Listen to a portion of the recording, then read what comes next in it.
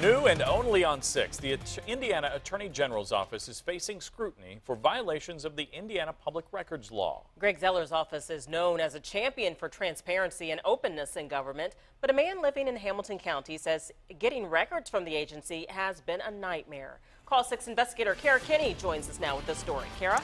Well, Erica, the Attorney General's office holds public access seminars across the state, educating people on public records and open meetings laws. But after a man complained, the public access counselor found the Attorney General's office violated the public records law 3 times.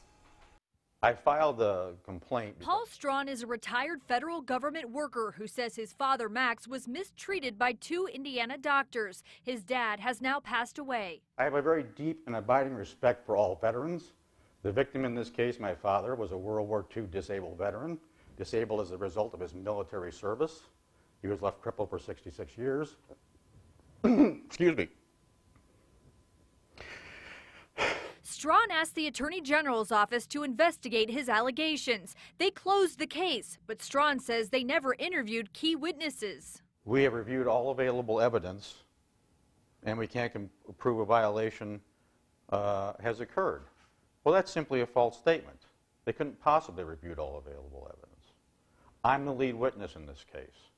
I've never been interviewed. Frustrated, Strawn filed a request for documents on his father's case under the Indiana Access to Public Records Act. I contend the Attorney General's office never properly investigated my complaint. So the APRA was my last resort to find out that information. Strawn says he still didn't get the records he needed and filed an appeal with the Public Access Counselor. The Public Access Counselor found the Attorney General's office violated the public records law 3 times, including failing to preserve records and wrongly blacking out information. Well, I'm like, wow. I mean, I just said, holy smokes.